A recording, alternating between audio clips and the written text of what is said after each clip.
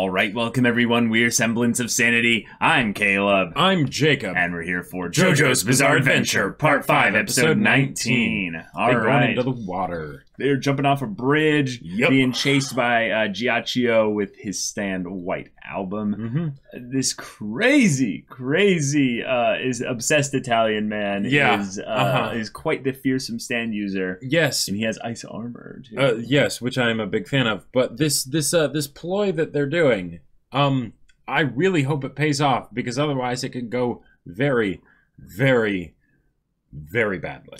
Right, I'm guessing they're going to have some way in which the fight will maybe continue under the bridge, but not in the water. So yeah, maybe something like that. Because going into the water seems like a bad idea. It's a really bad idea. Unless Giorno goes full Aquaman with water bending because of the microorganisms in the water, or like or he makes a bunch of sharks or something like that. Or well, he needs equivalent kind of general size stuff in order to do that, and that's got to be a thing. So because otherwise yeah exactly.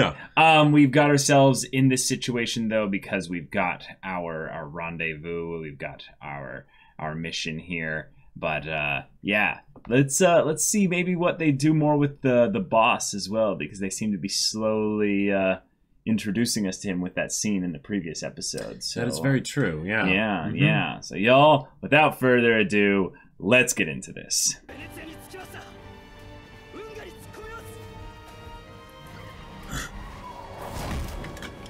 All right, here they go. Okay,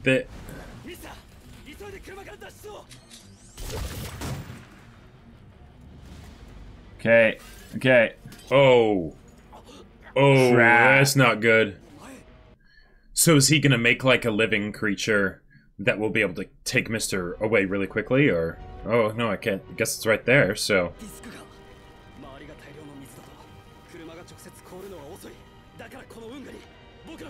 Gotcha.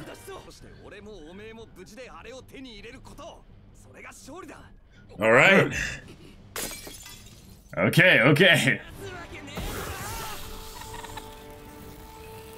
Yeah, he still has all this water. Oh, that is just brutal. No. Yep. Yes, it definitely was. It very much was. All right. Okay, so how do they get out of this exactly?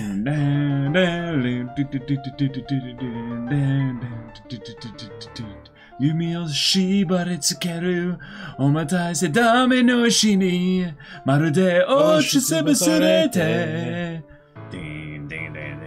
doko ni mo nigara ni nai isasura akagi nagara dakedo akeramenai dareki no soko ni umareta Kibou no kera tachi Kito kono te de mitsuke dasu sa sekai o kaeru tame ni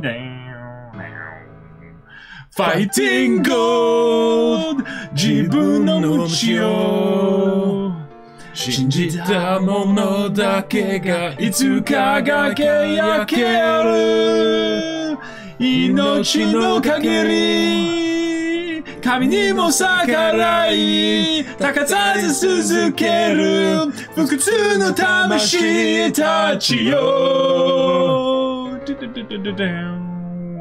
Fighting gold!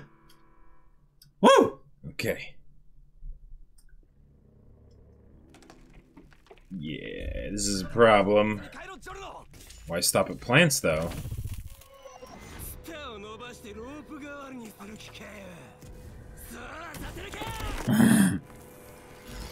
Oh, jeez.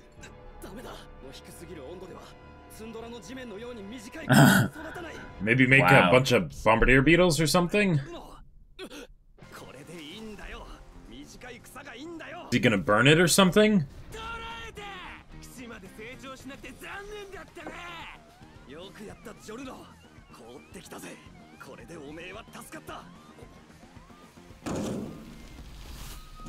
What? What? No way.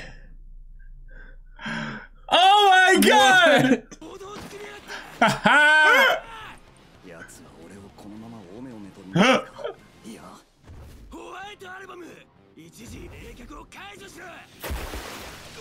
Yep. Crap. And now, Giorno, go, go, go. Do your thing. Yeah.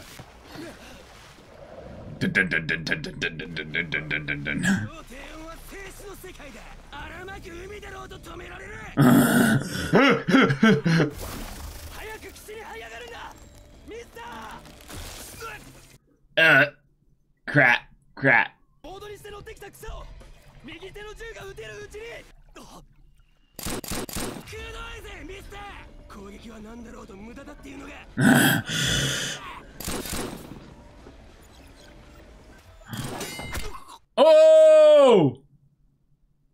Oh, he transformed it.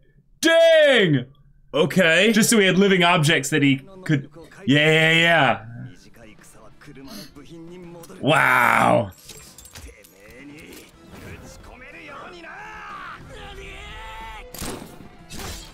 Oh!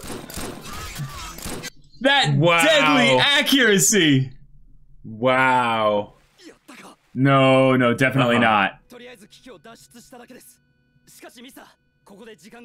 Let's heal up quickly.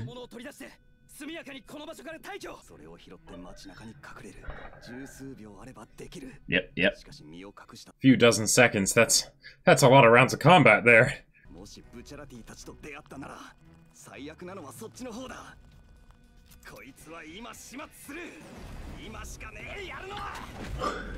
What? Oh. And you'll find out by seeing underwater. Wow, okay. Nice. That's his weak point. It's always the back of the neck. Yep.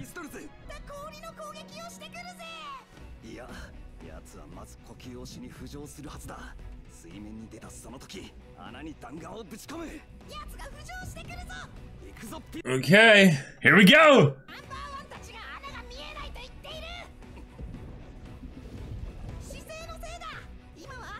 Oh, gotcha.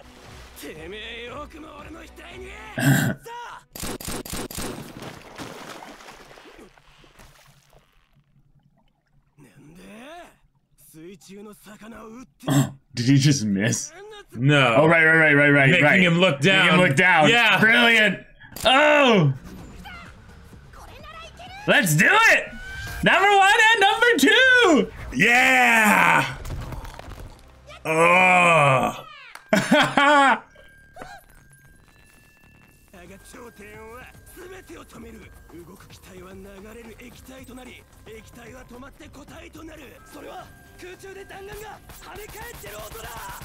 Oh! Oh! Oh! Oh! No! Crap!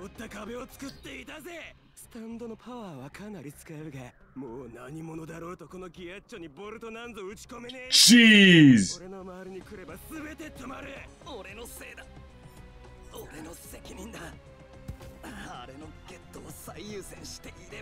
Oh! Yeah.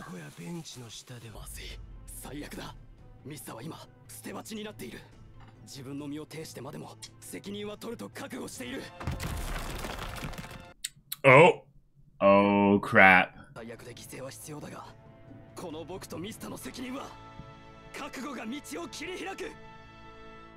Alright.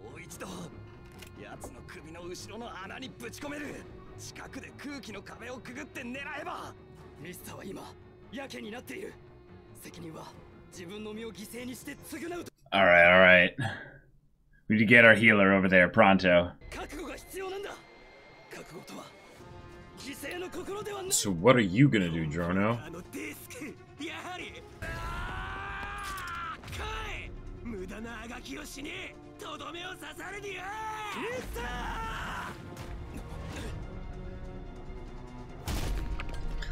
Oh! Oh! What? Oh! With this music!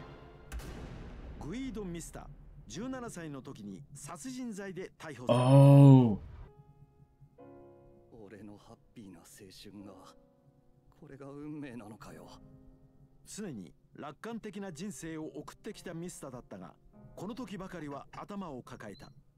Oh crap, this could be his death, Jacob. Sudden backstory. I know, but... つまりお前はとんでもない銃の才能と精神力の持ち主ということになる。 Indeed. だがお前のような男は無所の中では2年と無事ではいられんだろう。ついてこい。近くにうまいリストランテがある。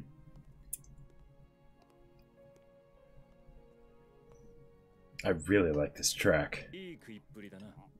ここはブルスケッタもいける。まだ食べられるか。やはり5つにするか。せっかくだ、俺も付き合おう。かしこまりました。で、話の続きだが。オーケーだ。あんたとはうまくやっていけ。オルチェもおごってくれ。この店にイチゴのケーキはあるかい？ Nice, nice. Okay.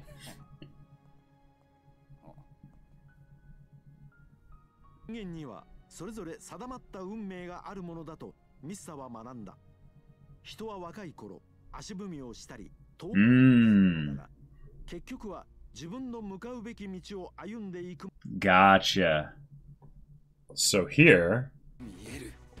道がはっきりと。 Oh, wow! 見える。そこだ、ジョルノ。確かに。 Oh, wow! With the blood! Yeah!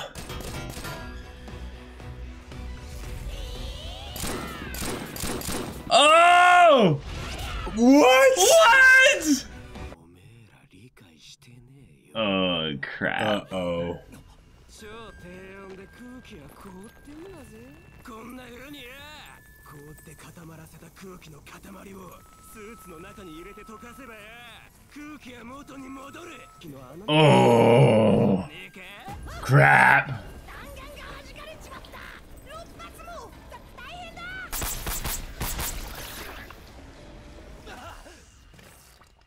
Oh! Oh!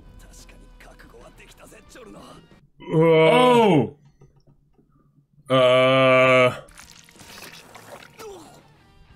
暗闇に見えた道は氷の防御壁をくぐり抜けて弾丸を撃ち込む道じゃねえ。おめえの顔に俺の血をあえて浴びせ。 What? Okay. Because it's frozen! What? What? What? No!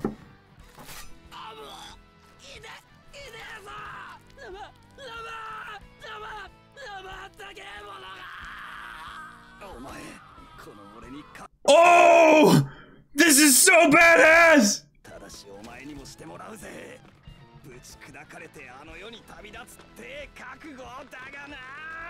Oh!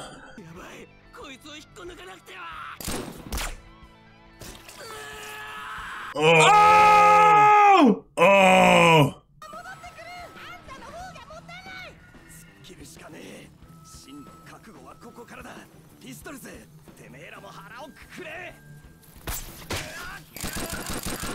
Oh! Just keep it going. Oh, jeez, Mista! No! Oh, dude! No! Whoa! Oh!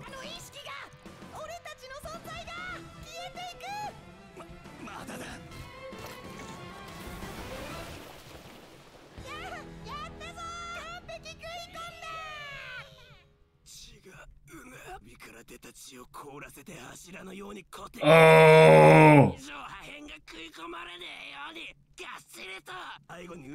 Oh! Coming for your head.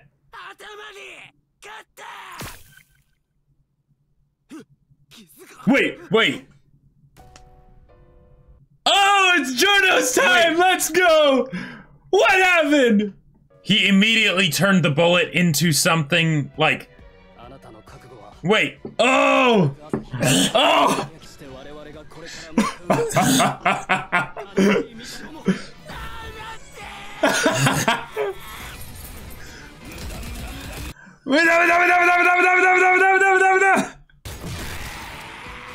Oh! Oh! It broke off in his neck. Jeez!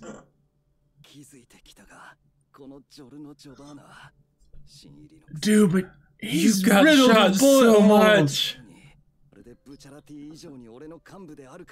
Whoa. Whoa. Oh, I got chills there. Whoa. No, don't sleep. Don't sleep, buddy. Don't sleep. It's not your time. Come on, come on. Come on. You're a healer. Yeah, yeah, yeah. Oh. Right, I'm plugging things up by turning... Yeah.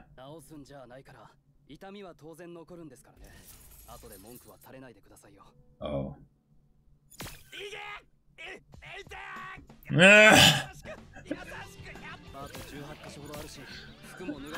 Wow.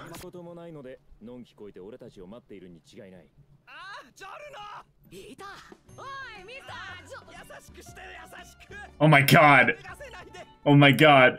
Oh my god. Wow. Oh my god. Wow. Wow.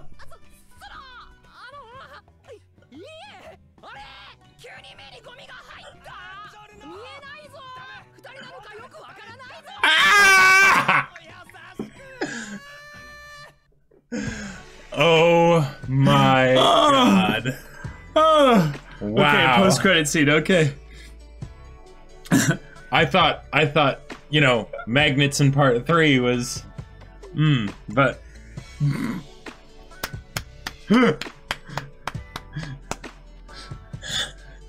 So just Jonah needed a big strong Mista in his life, you know. Freaking you is all I need tonight. I need your body. Be gentle, Jonah! he gives life after all. Yeah, yeah. I actually thought he was going to leverage the fact that he's like, hey, these things are going to transform into this, but if my stand and I ever, you know, pass from this world, they'll revert back or something. I'm pretty sure they get. I'm pretty sure they get transformed permanently. But he could leverage that by saying, now you are loyal to me. Well, theoretically, eventually, you know, the cells would regrow anyways, and then it would be not... So maybe, like, given enough time, like, maybe that is how it works, but given enough time, it'll just get regrown anyways.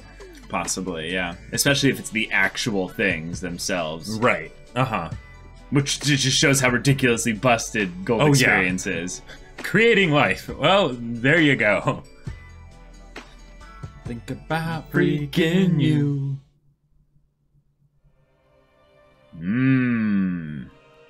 Well.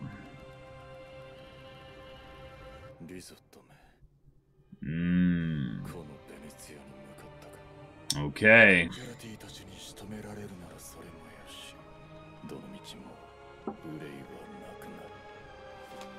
Oh. Whoa. Wait. Whoa. Okay. Hold up a minute. Oh my god. Well, Mista and Giorno teaming up together. Yeah. Uh-huh. It's almost as terrifying as what Narancia thought he saw. That fight was absolutely crazy. Like it was crazy, and it was one that I was actually having trouble tracking for a little bit there because they kept doing things to slow down certain aspects of the fight.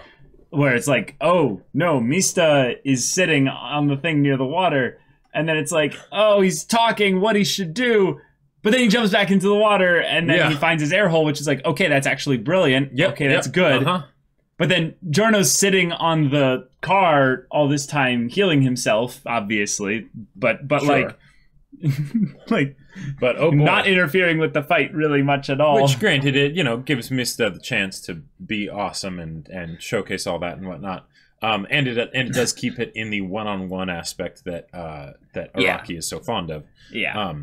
I totally get it. I just, if anything, it felt like everything was just a delaying point for the dramatic, amazing finale of the fight. Yes. Which was Mista realizing that, oh my god, Giorno can heal me. Yep.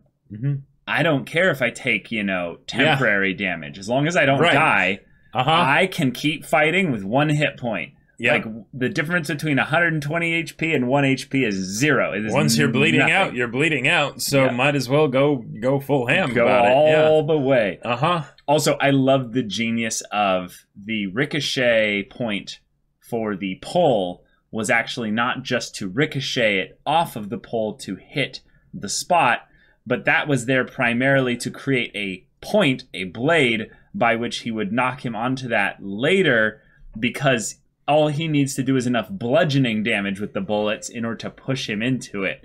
Which, as a gunfight goes, like the fact that this is basically a gunfight against an armor wielder of sorts, an armor elementalist. Right.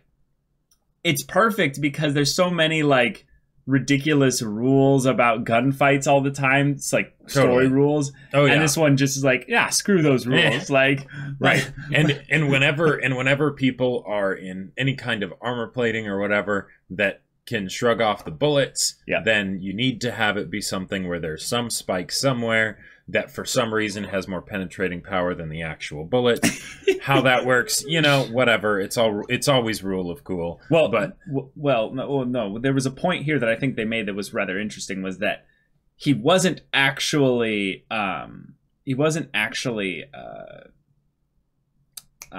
turning on the bit here with ice 100% of the time. There was times where it was liquid, which was allowing him to breathe just naturally. Yeah. And when it was liquid, because there was no bullets coming back towards there, then the blade thing could sink through because it was still a hole.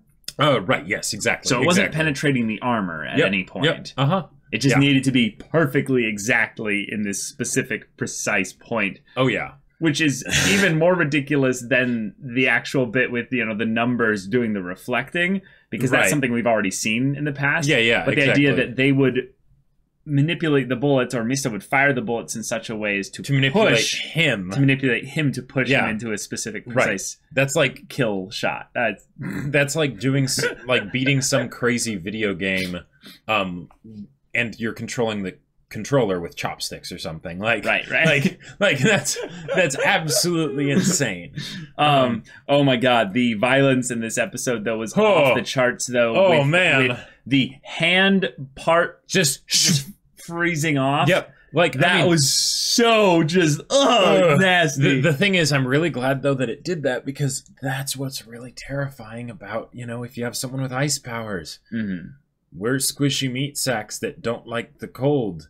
Nope. Yeah, Giorno's hand just shatters right off because of course it would, right? Which also is, again, a great way to have him be holed up there when Mista continues.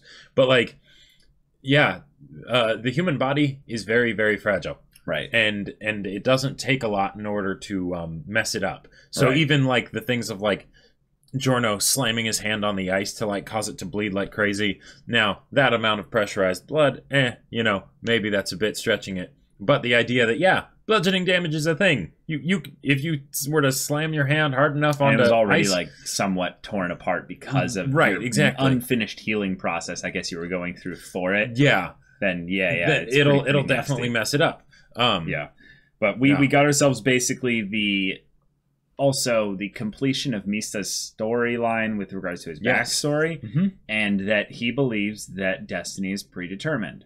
And while there might be points in your past that cause you some detours or what have you, you're still going to end up in roughly the same spot anyway. Right. Now, what's kind of interesting about that is that Mista was the one that kind of had his choice robbed from him via the way that these people, accosted him in his youth. Now, he did choose to, fire back after they shot at him all those times and missed. Right.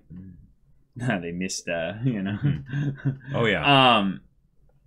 But the fact that he went and killed them all, then ended up getting, 15 to 30. Yep. Bucciolati ends up basically setting him free. And immediately, just upon the guy serving him some food and realizing that, you know, there's others other than him. Right. He goes, I'm in immediately. Uh-huh. And what's really cool about that is that he really just wanted that. He wanted a place where he could belong and figure that whole thing out. Figure this whole kind of fate, destiny thing out with other people involved. And here we go. Yep. There we go. And the background music that they had in this episode, in both in the hype parts, but also in the quiet moments, parts, you know, with Mista, you know, seeing the others, you know, come up to the table, and it's like, okay, all right, this is it. Yeah. That was just wonderful. Yeah. Also, I gotta say, as a storytelling structure, I really like the structure of introduce a character and give a little bit of their backstory. Give more of their backstory that's sort of like the final bit of their introduction when they're in an intense situation that makes you think they're going to die, right? Because even if you don't necessarily think they're going to die, that is we know that formula, even if you don't know that you know that formula, right? That the sudden backstory for a side character equals horrible, tragic death, right? So, and in this part, it's been done so many times. Right? It's been done many times. Yes. And it gets us each time. Now, a little bit less each time, granted, because, you know, they've done it before, right? And especially with their proximity to Giorno. Yes, exactly. But still gets us really good. And I genuinely thought he could have died here. Yeah, he could have. Like I didn't think he was going to, but if he did die, I was like, yeah, that's a possibility. Like, right. And I just I love that because it's a way to take tension because in a lot of ways, like, okay, how do you make the middle of a story interesting, right? Because the beginning is the beginning. You're introducing everything, everything's fresh and new and all that stuff, and you're setting everything up. And then the end is the end. You have the climactic finale, and you can do a lot of things that you can't do in the middle because it's the finale. Right. We haven't actually gotten to the finale of the middle yet, though. Like, we're still in the middle of the middle. Well, okay, yeah, but regardless, the point is that it's the middle, right? So how do you make it interesting? And, you know, how do you make it so that these stand users, for one, feel important, not just like the stand users in, say, the part 3, right? Where it's like, okay, there's just going to be another stand user, right? Right. So we have them as a group and all that stuff. They have a specific objective, and then we're going to go through them, and maybe we'll end up fighting the boss too, you know, probably. And that'll be pretty much the part, I'm guessing. But the fact that we are able to have all this additional added tension through the extra introduction of these characters that could be mistaken as character death like flags, that makes the middle, which normally you kind of have to like trick the audience into thinking that it could be the end, you know? Right. It's a really effective way of doing that, and I love it. Yeah. Because a lot of times the middle will drag for stories. And specifically with regards to this encounter here, Mista basically taking all the bullets. We've seen Joe Bros and, you know, main characters just shed blood like it's nothing. Yeah. And given that we have an actual healer, even, I would say not as much as, you know, Josuke, but a pretty... A stem cell supplier. a healer, essentially. Having this situation where we realize that Mista is a character, one, that is ultimately not Giorno.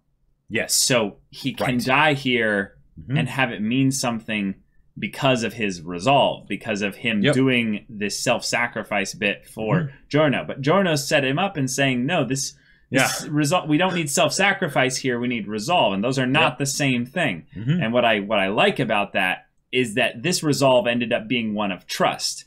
Yes. Specifically with regards to Giorno. And then at the end of this whole thing, Mista mentions that Giorno kind of felt even more like a capo than Bucciarati did because he stirred him to action, and he then fully trusted in Giorno because of he knows what his ability can do.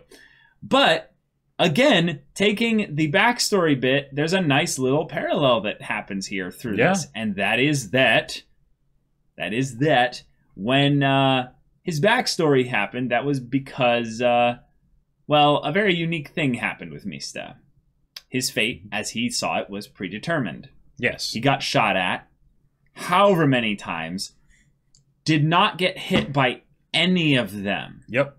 What did he do here in this bit here? But basically let all the bullets hit him because he knew his fate was predetermined. Right. Yeah. It's the aspect of where you're not trusting in yourself, you're trusting in something else outside you, something beyond you. And Giorno basically became that, almost like this harbinger divine being coming in with theme music and freaking Giacchio's just like, this is bullshit. Yeah. There's no way this should happen. And he's like, I'm sorry. It's all useless. And whatever. And then he just deletes him from existence.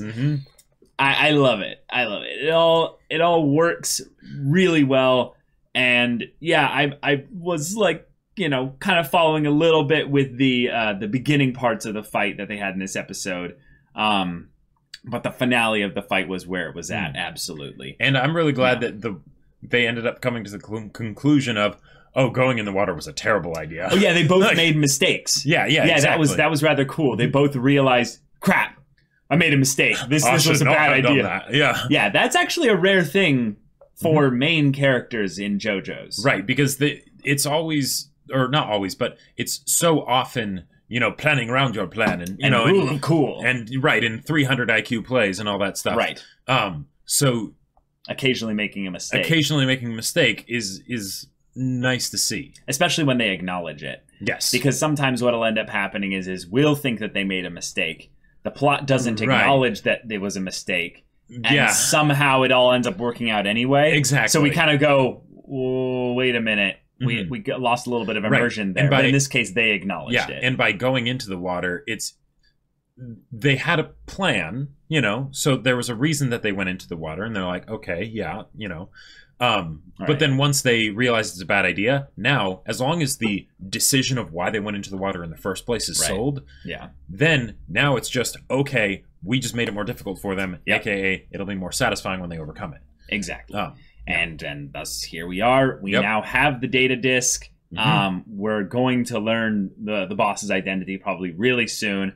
However, in this end credits scene, this is something I thought was a little bit interesting. The idea that the boss is kind of tracking Risotto, who seems to be essentially the big bad of the Hitman squad.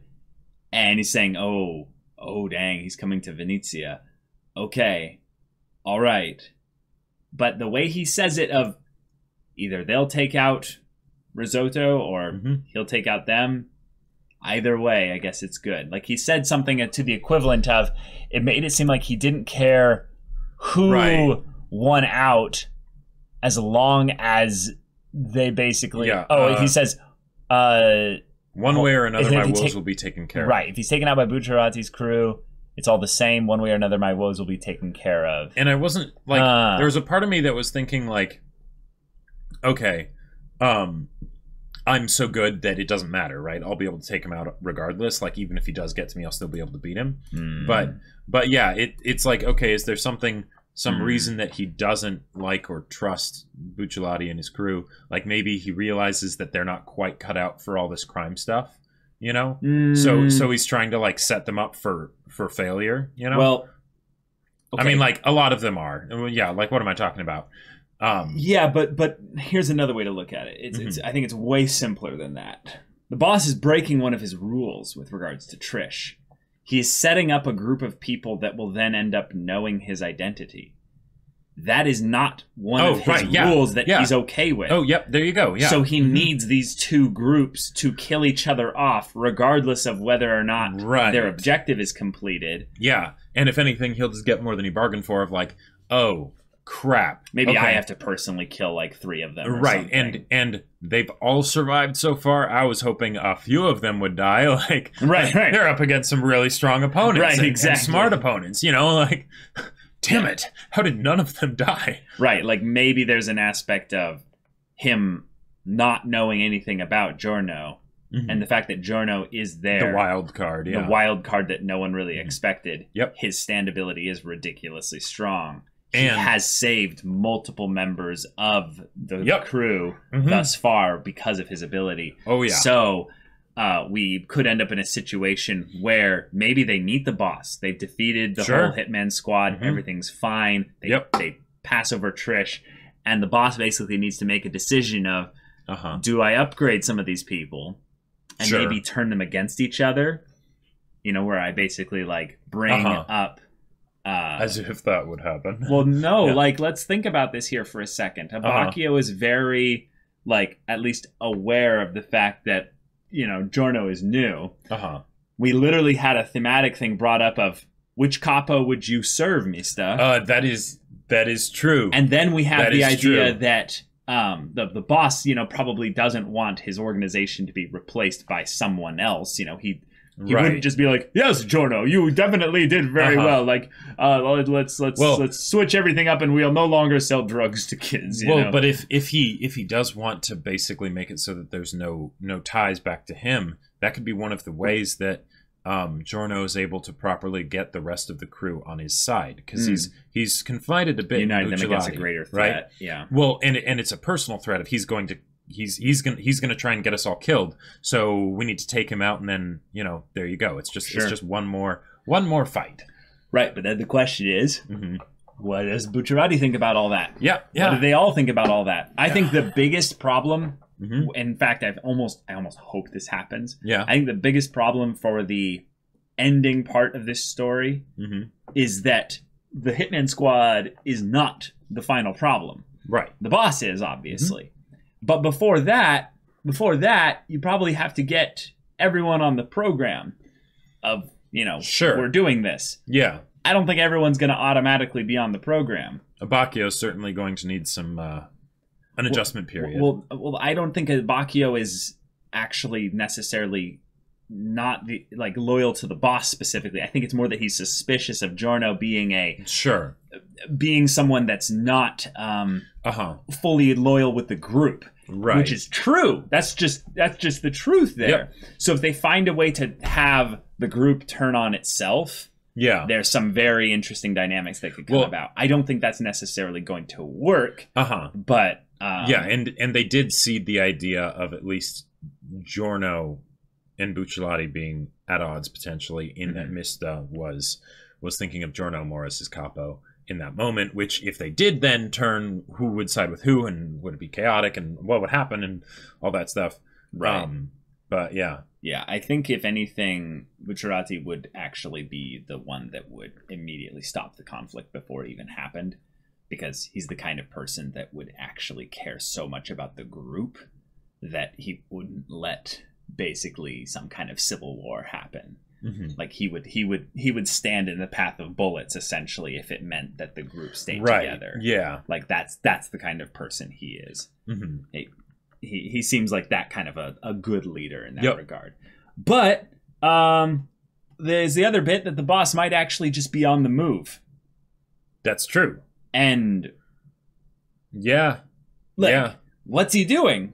Right. How can they go and meet him if? Like, I mean, I guess he could leave a clue behind or something, but... Well, I think it's just the question of he seems to be ridiculously actually nervous about Risotto. Yes. Like, he's actually tracking him intentionally. Not him the squad. Specifically. Him specifically. Because Malone is still out there. And he doesn't give a crap about Malone, apparently. Yeah. So my guess is that Risotto is, like, ridiculously strong. And Risotto will probably be the equivalent of the Vanilla Ice of this part, I'm thinking, and he'll kill one or two of them. Like that's my guess. No, I think this is going to be one of the situations where none of the JoBros die. Oh, you think they're all going to make it all the way to the end? I think they're all going to make it all the way to the end because it's the idea of the found family.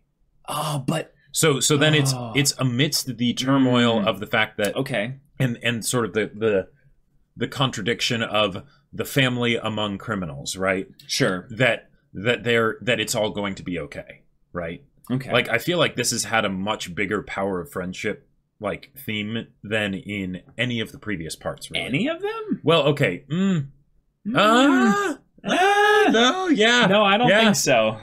I think certain parts of part 3 and part 4 edge out this over thus far, but that's probably because we haven't gotten to the finale stuff yet. Maybe, but one. Like, I mean, parts of part 3, possibly. We still haven't seen basically the group too much really working as the full group.